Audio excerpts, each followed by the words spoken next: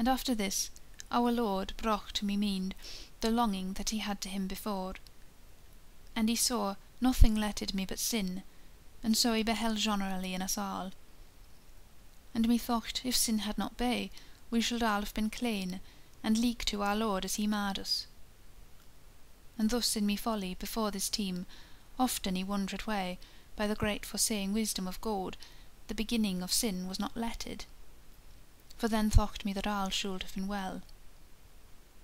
This steryng was much to be forsaken, and nevyrthelesse mornyg and sorow he made therfore, withoute reson and dyscrecion.